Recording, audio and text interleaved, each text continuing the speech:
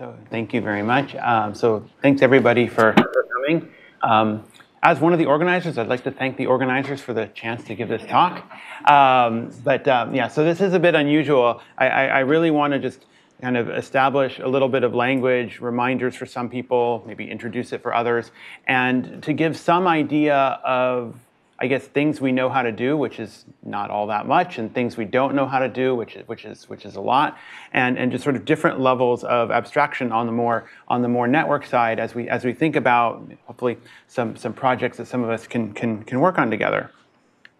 Okay, I only have I have the full abstract here for completion, but I purposely made the top part very small because you're not actually supposed to read that part. But two things I want to remind us of. If I do the job I want to do, I will actually only use very little for me to talk. So hopefully, the less I talk, the better. My parents will be very proud of me for making such a comment. And I'm hoping that we should try to, have this stage for some interesting and concrete, maybe even concrete projects that we can come up with together that some people will continue to work on. Okay, So those two are the last two sentences of the abstract, but just to sort of highlight, that's what I want. Please interrupt me, okay? Oh yeah, important things are in pink and Comic Sans. All right, so there's a couple different flavors of issues, and I'm not trying to claim that these are the only ones, but there's a couple that I see. The thing is, let's suppose I am generalizing some data structure. So I might be starting with an ordinary graph, which only has connections yes or no, and I might be trying to generalize that in various ways. And there's sort of two kind of things that can happen. And one is that there might be different choices to make, and the problem you're studying might have a lot to say about what choice is good to make, right? So this notion of there might be only one, say, type of clustering coefficient for unweighted networks and undirected networks, but there might be many types for some more complicated thing, right? So sort of a degeneracy in that sense, and choices that you have to make when you're generalizing. One example where this can arise, let's suppose I have weights that tell me the strength of a relationship. So if two things, if in my adjacency matrix, if two things have a larger value, that means they're more tightly somehow intertwined in some way. But what if I instead have a method that's based on what are known as walks on a network, and I want to have a notion of distance? But a higher distance means they're further apart from each other. So if I'm given distances as a sort of natural stuff from the data, but I want a weighted network, I have to somehow convert distances to weights. And there's going to be more than one way to do that. And it might be that you shouldn't do it and all that, so sometimes these generalizations might actually cause some problems, but the point is that there's more than one way to do it. So that's one thing that can happen. Another thing that can happen is that some convenient feature, like a theorem that you're relying on, like say the Perron-Frobenius theorem, if you don't know what that is right now, don't worry about that, but there might be some theorem that you're relying on that if I generalize the data structure I'm working with, I may lose that theorem. And so generalizing the data structure is nice in terms of throwing away less information, but if I lose my ability to use a certain method, that's a cost, right? So there's this trade-off, both in terms of choices that one might need to make when you make something more general, and in terms of convenient properties that you might lose, right? So those are a couple things that can occur. Just to put us on the same page, so the simplest type of network is a graph. There is a picture on the left. This actually originally came from a slide that one of my 2006 undergraduates did for his undergraduate presentation, and I've been using it for almost 20 years now. That then undergraduate, by the way, is named Eric Kelsick, and if you look him up, you'll see he's done some interesting things since then. Okay, so one of the things that we like to do, let me see if I have the lights, that we like to turn things into adjacency matrices. Applied mathematicians like to turn things into linear algebra problems because we like linear algebra.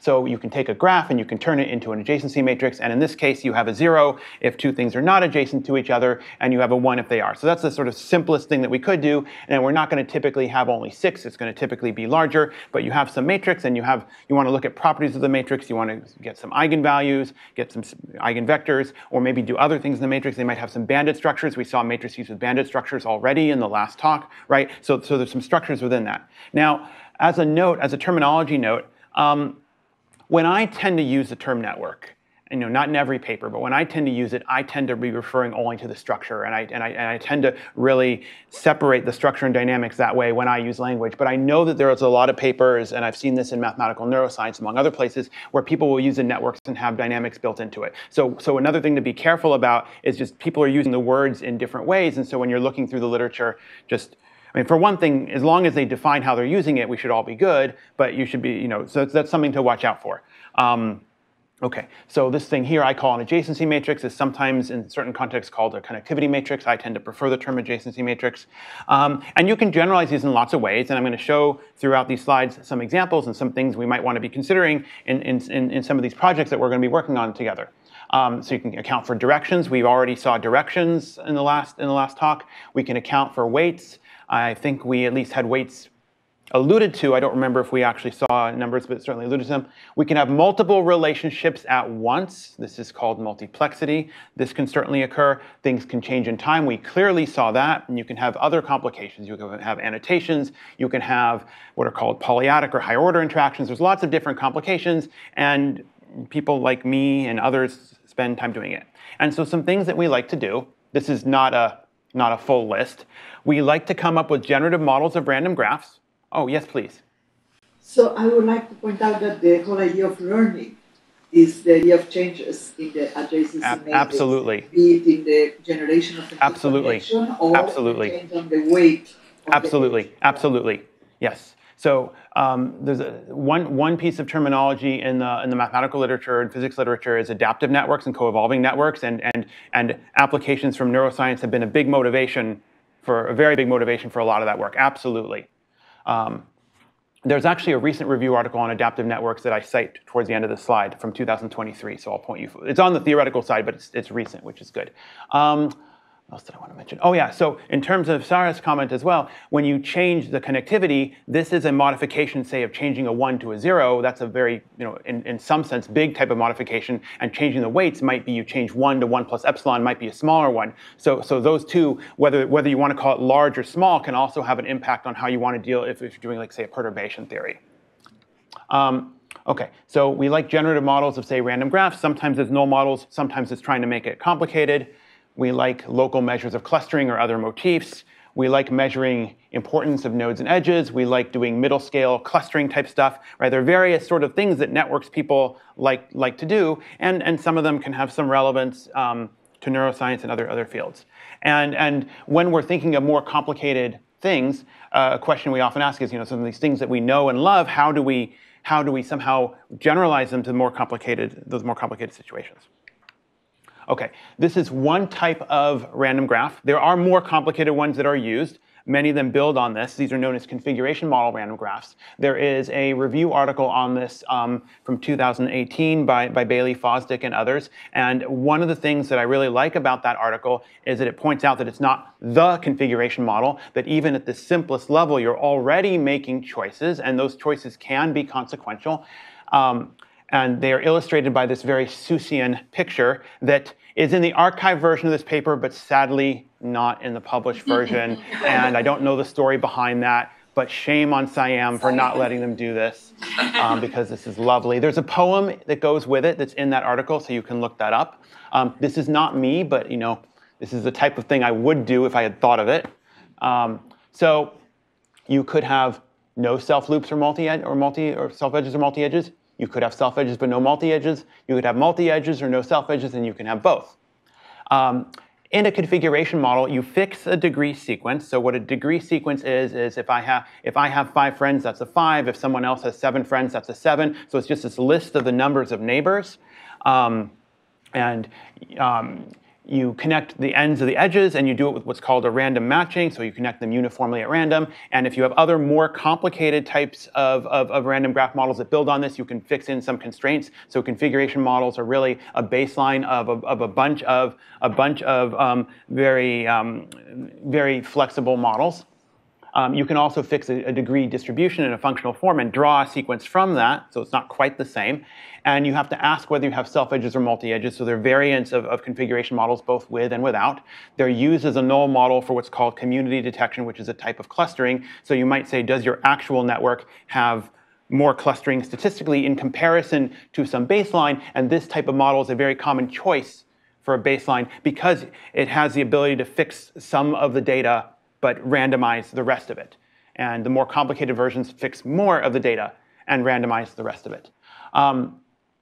And what this paper illustrates, and why I'm pointing you to it, is that the choices that are typified by these things actually give you different baselines and can change what's statistically significant or not. So the details matter. Can I ask? Yes, please. Multi-edges versus weighted edges, like joining them, does it make any difference? It can, but also a weighted edge doesn't have to be an integer. And a multi-edge would have to be an integer. So if I did a multi-edge in this case, I would consider it a weighted edge, but the baseline type of this model is an unweighted model. And if you also do things statistically with having weights, you have to actually think of the difference between shuffling and rewiring. And so the statistical baselines from a perspective of random graphs are much more complicated with weights than without. Okay. So for certain calculations, it won't matter. For other calculations and some conceptual things, it'll matter a lot. But yeah, the simplest model already has choices. We're going to be making choices when we model. We just are. A thing people like to do, and I know there's some people at the workshop who I think will hopefully talk about some of this, but graph Laplacian matrices, I'm purposely making it plural as well because there's more than one type. We have some discussion of some baseline ones in a review article that I and some others did on random walks and diffusion on networks. Laplacian is a linearized, or is a discrete type of diffusion. So think of heat spreading, but in a discrete way. There's multiple types. A combinatorial one is to take the matrix of the degrees. So this is coming from the degree sequence minus A, which is the adjacency matrix. That's one type of Laplacian. You can also get one that's based on random walks. You can also incorporate a couple of other sorts of types. And so one of the things people like to do when they say they're doing spectral methods is that they take one of these matrices, and something depends on the eigenvalues and eigenvectors of those matrices. Often the leading one, but sometimes some others, right? So the term spectral, right? So it means ghosts, but it also means eigenvalues and eigenvectors. And this will matter. You know, one of the times it will matter is that a lot of methods use the fact that the most important, that the leading eigenvector, that the largest magnitude eigenvector is real. There are methods that use the fact that it's real. Now let's suppose I make my network directed, and so my matrix is asymmetric. I am no longer guaranteed that it's real, so these methods that need it to be real have to somehow be changed. Even though directions are important, I might lose a bunch of my methods. So when you're doing this balance of how complicated you make your model, there's the, can I afford to lose the method that I think is the right approach, but that might have to be generalized if I keep certain data. This is one reason why people will often do things in a more simplistic way, because the more complicated thing that we know how to represent the data in, because we can write down the matrix, that's not the hard part. It's the we might lose properties that we care about and that we need. Okay, so one generalization, weighted networks. People use the term weighted networks to mean edge-weighted networks typically, but you can technically also have node weights, and I know of some contexts in which that's relevant. But there's actually not so much work that's been done on node-weighted networks. And so just as a note, people just use this term, but they mean that. So this is going to be having valued entries in this adjacency matrix, or weighted matrix or weighted adjacency matrix. Large values indicate stronger connections. In a distance matrix, large values indicate weaker connections. And so the data may arise most naturally as a cost. Distance is abstract, right? Distance could be time, distance could be some other cost. But it's something that things are farther apart when they're larger. Also, I'm putting distances in quotes. Another reason is that you might have some asymmetric situation. Those are mathematically called divergences, but I'm not necessarily guaranteeing it's a metric in mathematical language. But some notion of distance or cost might be the natural way that you measure your data. Or sometimes some weights might be the natural way. And when you convert from one to the other, as I mentioned, well, you have to worry about it. Right. So if you do a weighted generalization of something, I haven't actually defined what a local clustering coefficient is, but think of if I have a triplet of nodes, and I have two of the edges, how often do I have the third, and some ways of counting that. There's sort of a straightforward way to normalize it if you don't have weights. But if I do have weights, should I use the algebraic mean? Should I use the geometric mean? So again, there's different choices, and it's not clear for a given application which sort of choice might be the best. a conceptual trickiness, this relates to the answer to your question from earlier. Generalizing random graph models to weighted situations is actually conceptually very tricky, because if I have pieces of given weights and move them around, that is a different model from redistributing.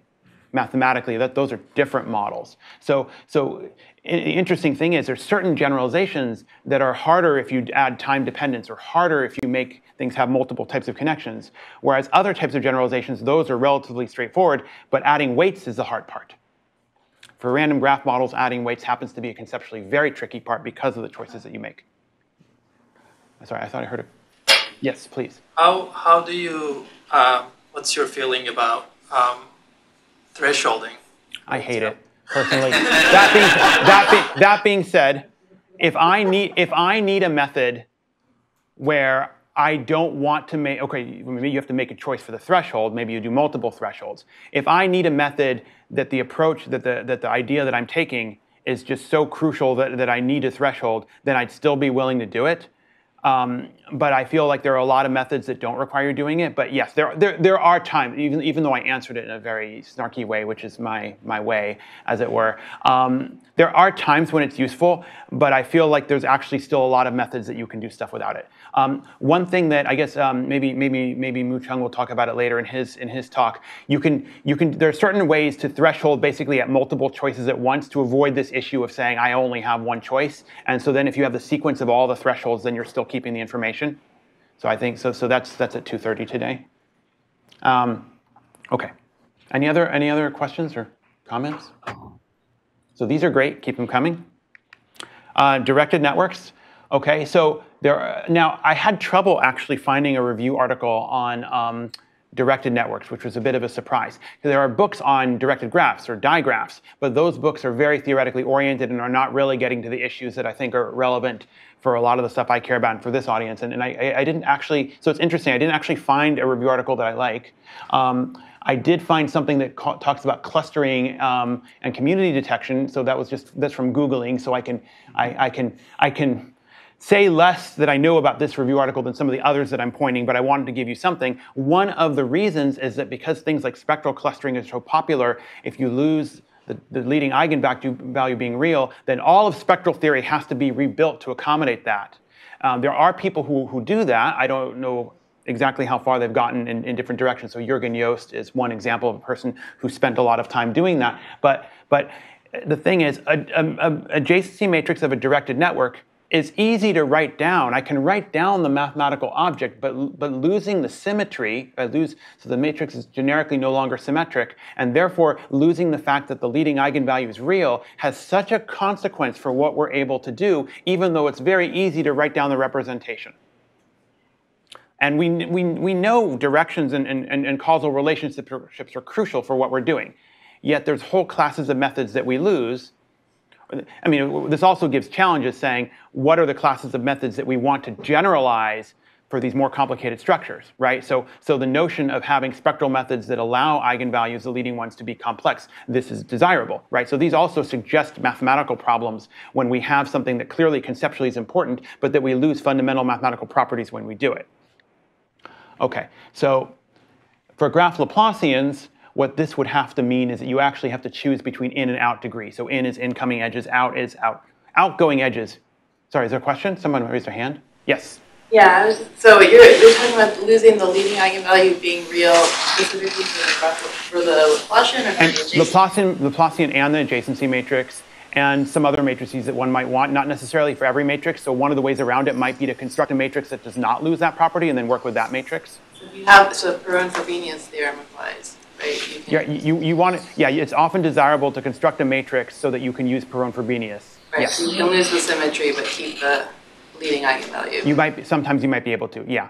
So it's not an all or none, but just sort of the sort of standard ones that we like to default to will lose it, and then you might construct something another way so that this other matrix has the property you want. Yeah, that's right. And yes, Perron-Frobenius is when we've been generalizing various ideas to more complicated situations, a common goal is to be what matrix can we construct so that we have Perron-Frobenius. That is a very common thing in a lot of these papers. Okay. So yeah, so this was actually the same one, the same screenshot from the last time, but what I didn't show you in the other part is that it was actually considered a directed case. The interesting thing is you also need to be a little careful with what's written in some books. So Mark Newman's networks textbook, which I love, I teach out of that book. This is undergraduate level. I teach an upper division course. It's more of a physics book, but I still use it for my math course, and it's nice. That book literally says you cannot define a Laplacian for directed networks. That's wrong.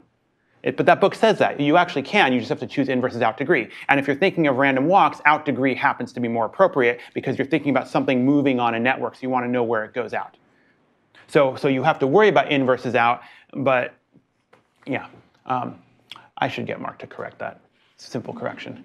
Okay, let's see. There's other things you might want to do. This green one here is actually tricky. I don't know if we necessarily need, well, the first one we don't probably need so much for this. Motifs are small, there's different ways of defining motifs, but small subgraphs that in principle should repeat, but you can also have dynamical versions of it. Let's just say you have a directed network. Clustering coefficients, where you're trying to say when is the third leg of the triangle actually present or not, in a directed case is actually really tricky. I only know a couple papers trying to do it, and I don't find those papers very satisfactory. So it's just conceptually it becomes odd. What does it even mean? Do you want to consider both directions present or not? So that can get tricky. The various baseline models, if I change something and have it directed, the baselines will change. Directed versus undirected will, among other things, have a factor of 2 that's different because of an edge in an undirected network will correspond to 2 elements in an adjacency matrix because I is adjacent to A if and only if J is adjacent to I. An element in a directed network will correspond to 1. It will be just I adjacent to J. So there's a factor of 2 that naturally occurs in formulas. But the baseline models will also change if you are generalizing to something more complicated. And so that's also something to keep in mind. And in some cases, there are some known models. So when I say known models, this would be a generalization of a configuration-like model in this case, or some more complicated thing. There are some statistical inference methods, and I'm not going to define this now, but degree-corrected stochastic block model is one popular one that don't care about such things. They care about different things. They make different assumptions. But some of the inferential type methods, as long as you can actually have your representation in a well-defined way, they're sort of agnostic to a couple of these other things. Some of the local methods, there are some local methods for clustering which I would say are underexploited, but are very interesting. Some of them are based on personalized versions of PageRank. Again, I can refer you to references if you want details. Some of those want a real leading eigenvalue as well, because they have spectral little parts of how they do things. Usually, they don't have to. But. Okay, sign networks. I can show you a picture from a paper that has some neuroscience. This is a picture from a paper that I and others did with Danny Bassett. And so you might start with some sort of image. You might parcellate it. But every arrow, every step is horrible, by the way, and choices are being made with every step, just to make it clear, right? So there's choices being made all the time. So you might parcellate it in some way. Then you have a bunch of time series in each of these parts that somehow average over all the voxels in those parts. So you then might say, well, I'm going to measure similarity in some way, do some horrible thing, and then you might threshold it. Okay, so if you're going to measure something from, say, a correlation or other various notions of similarity, you might actually get something that has signed, right? So you might get -1s and +1s, or you might get everything in between -1 and +1. So it could be 0 could mean not just, it could either mean they're not adjacent, or it could mean they're adjacent but have a correlation of 0. Those are not the same, right? But they both have a 0 in the adjacency matrix. There's a very recent review article by Naoki Masuda and others, and then the second author, Zach Boyd, was Andrea Bertozzi's PhD student in the department here, so I can brag about local people a bit, which is something I like to do, and then some other familiar names to some of you. Anyway, this is correlation networks is a specific part of sign networks. It's not everything, but it's a review article on that, so it's something that I think should be of interest to many people in this audience. And there are times it'll come. There'll be correlations. We've already heard about excitatory versus inhibitory dynamics, which are really important. There are, in fact, sign generalizations of some of these null models and some of these methods. They are not as well developed. So that's another area where there could be more, but there are versions of these configuration models that are respectful of coming from a correlation or are respectful of having signs. Okay, so I'm not going to tell you how it works, but it's of the flavor I gave, but somehow this constraint is built in. And so that would then be a null model if you're doing some sorts of clustering there. Spectral properties of the adjacency and Laplacian matrices. Well, yeah, you might have trouble getting a Perron-Frobenius theorem to work. There are ways of manipulating a signed adjacency matrix to get it to work, but the only ones I've seen are in very special cases. There might be some I don't know about. So there is a gap in, if you care about using what's called a centrality measure to measure the importance of a node or an edge, there's a lot less of that in this framework than there is elsewhere. There are some. I actually know of one paper, but it was really super special, and I suspect it was sufficiently special that it's probably not the way to go. I mean, it's fine for what it did. Okay, so you can, threshold weights to obtain an unweighted network. You can make all the weights positive somehow, which is also kind of naughty, but I've done it before. Or you can use signed weighted networks. And then just as a note, because I'm using this figure, this paper does the making weights positive, but having weights. Okay, doesn't threshold to 0 and 1s, but it's not having negative correlations as properly, or negative other relations as properly treated as negative. Can you say a little more about good ways to make all the weights positive? I don't know if they're good. I would say you'd use different ones and you look at it, because one thing you could do is you could keep only the positive, or you could keep the positive and negative separately and treat the negative as if they were positive from some other thing, like in a multi-layer type of representation, for instance. I know I haven't defined what that means yet, but you can take the absolute value. I mean, you can do things, but honestly, for me, the reason that they're done is so you can do a certain mathematical or computational thing, not because we actually think they're right, which worries me. I saw hands partly go up. Yes? Yeah, I was wondering, I don't know what the norm is in the fMRI literature, but if I wanted to go from a covariance matrix to a adjacency matrix, I would have guessed that the inverse covariance would be a better thing to threshold to get the adjacencies. Is that what people do, or is that not the right? I don't think that's what they do, but but my short answer to your question is I don't know. But it sounds you're saying there are papers that take that approach, or you're saying that would be a good approach to take. I was just curious if that was done, because it seems like it's. I don't remember seeing it, but I wouldn't be surprised if there's some paper that's done that. But they're usually doing this from the adjacency matrix. So what I would say is that I think these papers give some interesting things, and one of the things that you can also do is you do it one way that has some naughtiness. You see what your results are. You do it a different way that has different naughtiness, and hopefully the results are consistent. And so there's some notions of consistency, but I still feel that there's a lot of ad hocery. In this particular thing, there's a lot of ad hocery. And we kind of do it because we have to, not because we actually think it's the best thing to do. And trying to come up with better things to do is desirable. And so I think that actually developing more mathematical tools and techniques for signed networks would allow at least some of these steps to be less ad hoc. And so I think that in particular for applications like neuroscience, that's one of the areas where some theoretical work would really benefit the application. I think that's because a lot of the things we like to calculate, we don't know how to do. And so we avoid the signed networks often. And this is the first review article I know on it. It's not the whole topic, but this is the first review article I know on this topic. Sometimes I'm actually citing the latest review article. This is, as far as I know, the review article. Okay, a recent thing I've been working on. We're not the only paper that does it, but we tried to assemble a bunch of things. It's not a review, but Lucas Batra and I have a paper currently undergoing page proofs and all the glories that journals give with that on complex networks with complex weights.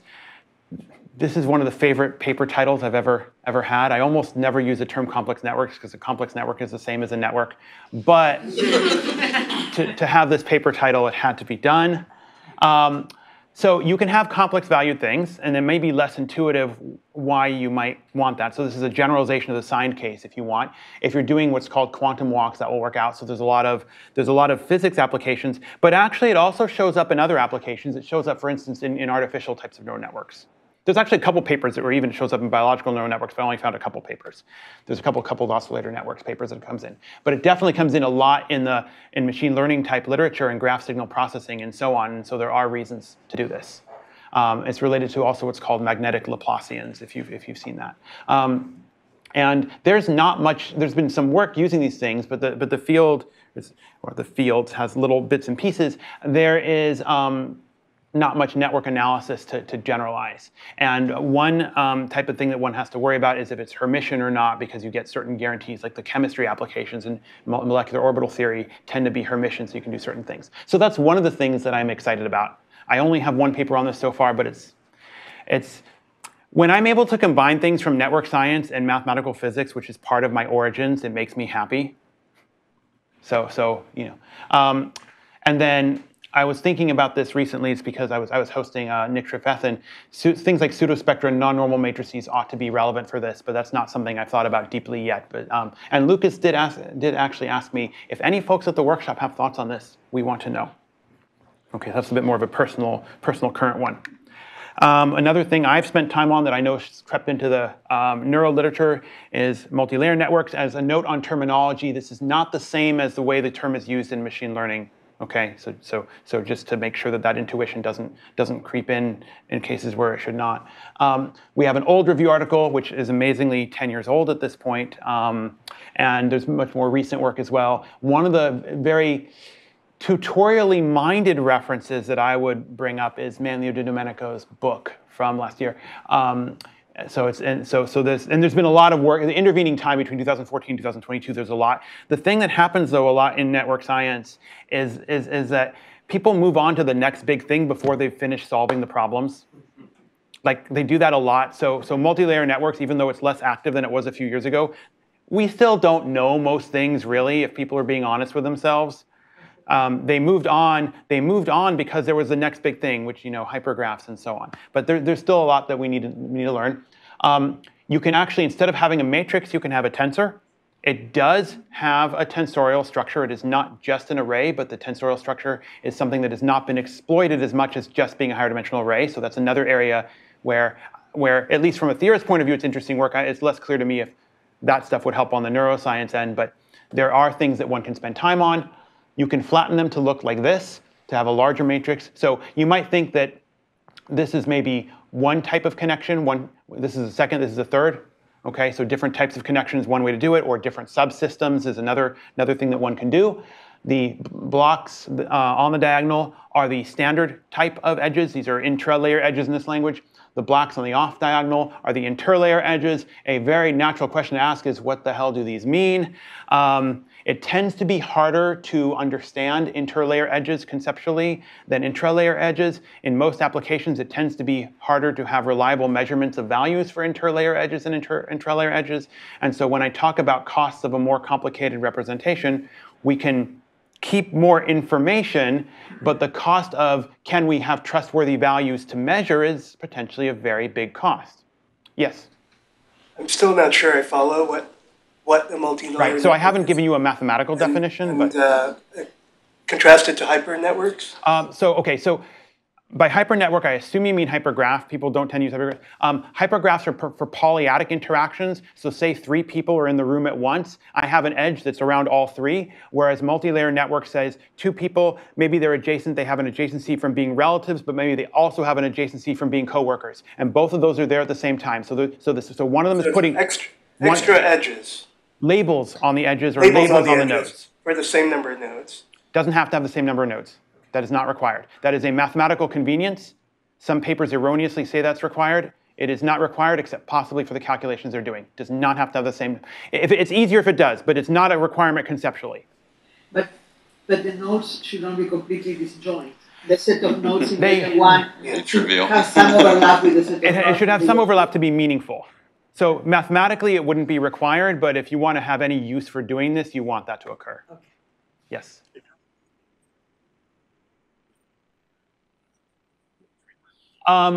You can impose those restrictions. In practice, the data would be different in those cases, so it wouldn't be imposed restrictions, but it would be differences that arise. But you can impose restrictions if you want. I'm just wondering, the architecture itself, does that impose anything? This architecture does not. Okay. You can actually also have more than one type of layering, but I only wrote down one. There is a mathematical definition of this, which I haven't given. I just wanted to give a picture. Yeah. So quick question. So does that mean that the multi-layer network is essentially a network where the edges are basically vectors? You can think of them that way, but that's not quite true because you can also have an edge from, say, node 1 on layer 1 to node 2 on layer 2. And so that actually breaks the vector thing there a little bit. You had a question as well? No, I just wanted to comment, like the example you've drawn here, the omegas are simply indicating that it's the same node in this case. Oh yeah, yeah. Layer, so yes, so which means if layer 1, for example, is anatomical connections, that's a very different type of quantity than omega, which is just like a label. Yeah, absolutely. Yeah, so setting omega does seem really arbitrary there. Yeah, so for some applications, when omega doesn't have to be the same, this example is the same, and these zeros here can be non-zero. So this is really just a specific case. But yes, there are going to be some applications where, what the hell is omega? What omega is supposed to mean is that the layers are not independent, but saying something is not independent is much easier than saying, well, what should the independence actually be?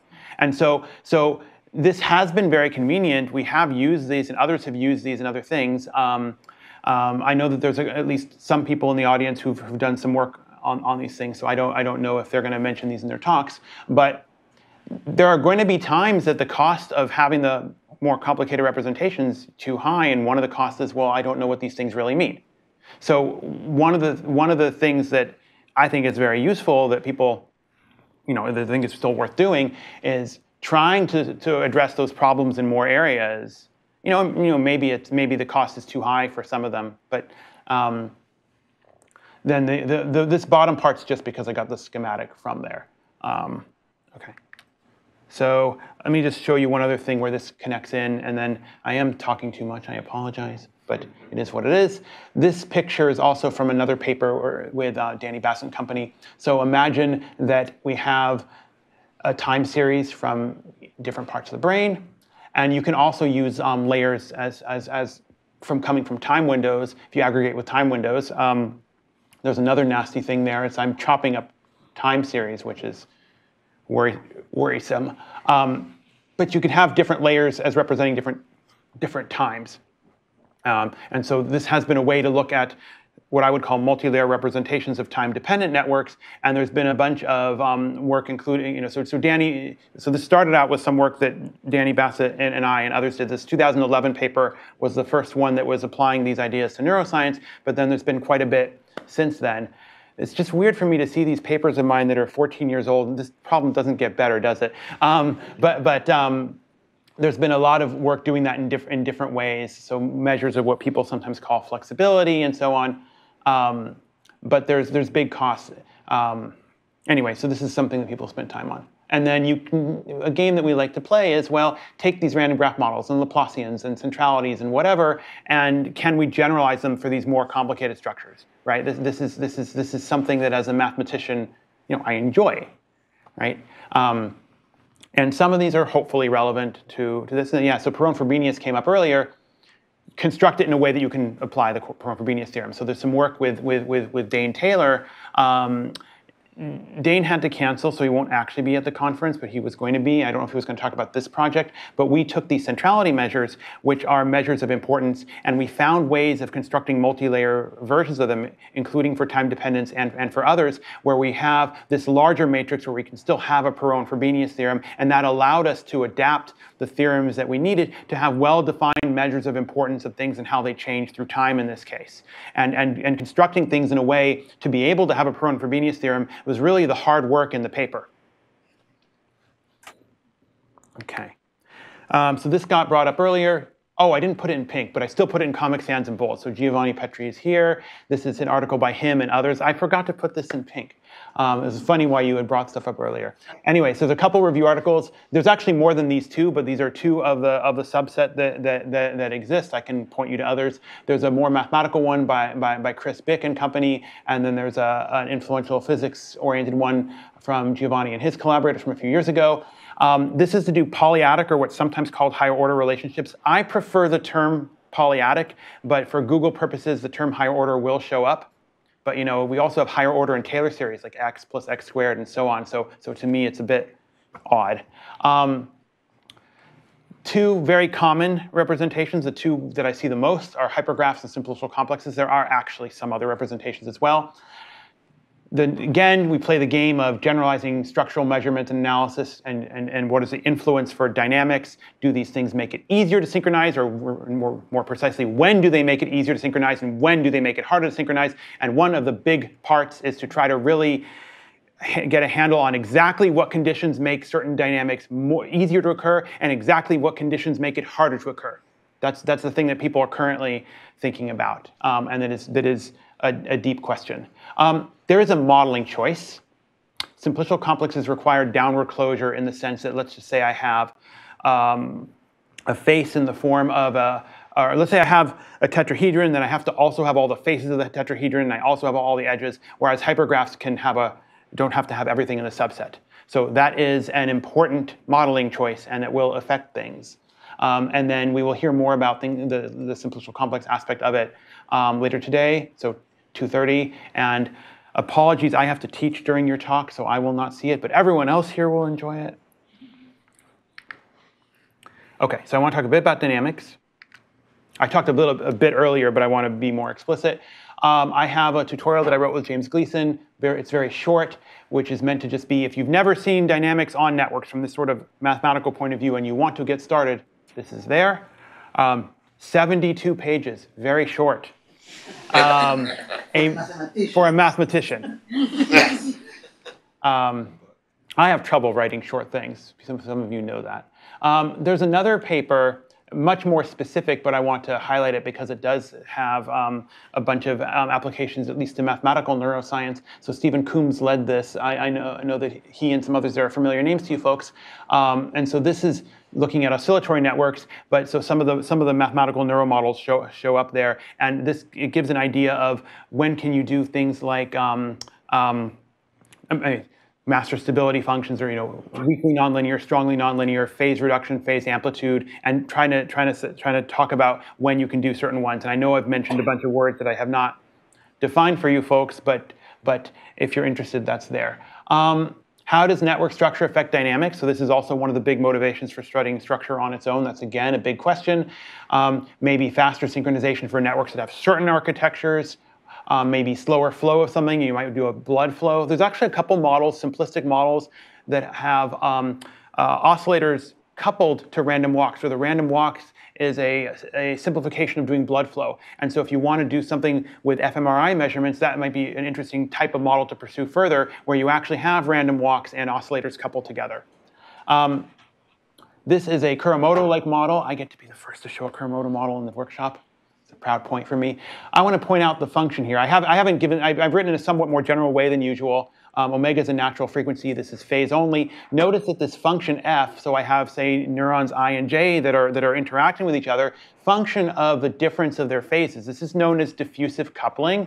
If I linearize that and have a non-zero linear term, I'm getting those graph Laplacians. And so a very fundamental connection between graph Laplacian type things and dynamics is when you have diffusive coupling. That is really where a bunch of those things imply very deeply on the dynamics. It's not the only type of coupling, but it's one people like to study. I think partly because Laplacians show up. So there's a little bit of circularity, right? Because we know how to work with Laplacians, so let's make our Laplacians show up. There is much better, developed theory for what's known as autonomous systems. This is when I do not have an explicit time dependence on the right-hand side.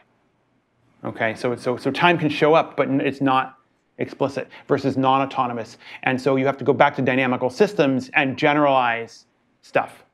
Yes, please. Just a comment that when you think of applications in neuroscience, considering non-autonomous systems becomes very important. Absolutely. Because when you see a correlation between two neurons, you don't know whether it's because they are connected or because they are receiving. Absolutely, absolutely. And that's a very important thing to be able to Absolutely, absolutely. But then we lose things like linear stability analysis. We have to start from the ground up. Right? Like the things that we love to do that are in the textbooks. There are some notions.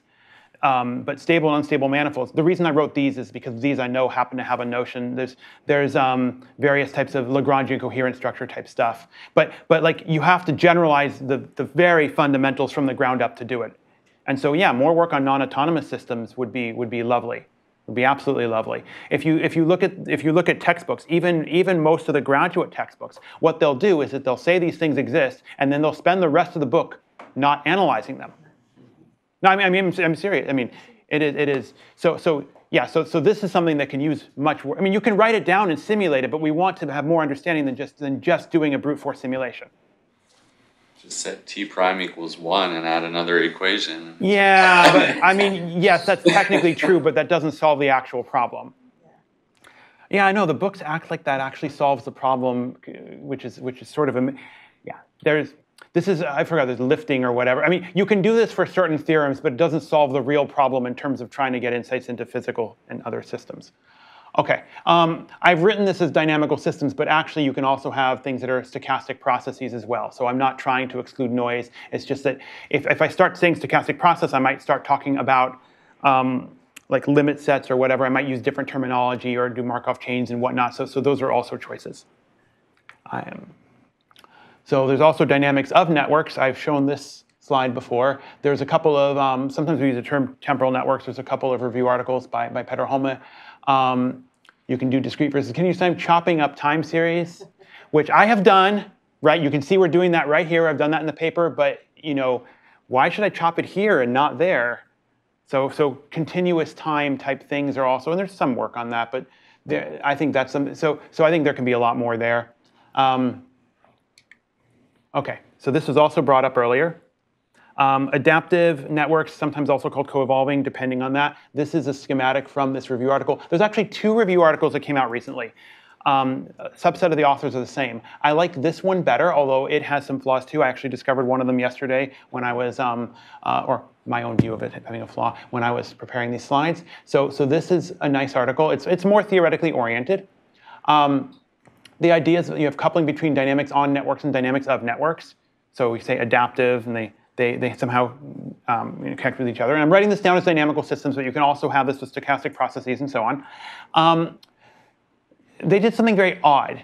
In the context of oscillators, they mentioned 2 things and did not highlight a third, which I thought weird that they didn't highlight. So I'll tell you the 2 things they highlighted. They highlighted adaptive weights, right? So Sarah was bringing up some of these from the very beginning of the talk, that this is really important. So x dot, this is like the theta dot that I showed for Kuramoto, but it doesn't have to actually be phase only. It has some intrinsic dynamics, and it has the coupling to everything else, and this kappa ij is giving the strength of the coupling to everything else. And the idea behind adaptive weights is that instead of this being constant, this is itself a function, and so now instead of having an n-dimensional dynamical system, I have an n-squared dimensional dynamical system. So this is much higher dynamics than if I did not have adaptive weights. Okay, that's one thing that can happen. Another thing that can happen, this paper says less well studied, but I didn't actually go and verify it, so the question is just, oh yes, please. Just to interrupt you. No, please do. So, in the adaptive network weights, one thing that usually help us is that the dynamics of the weights is much slower than the dynamics of the excess. So you do a multi-scale type of... So you can do some kind of adiabatic approximation. Okay, absolutely. Because it's a much slower process than the change of state. And there are various mathematical theories related to that. I mean, so when people say multi-scale systems, when people say fast, slow dynamical systems, those are all doing approximations of that form.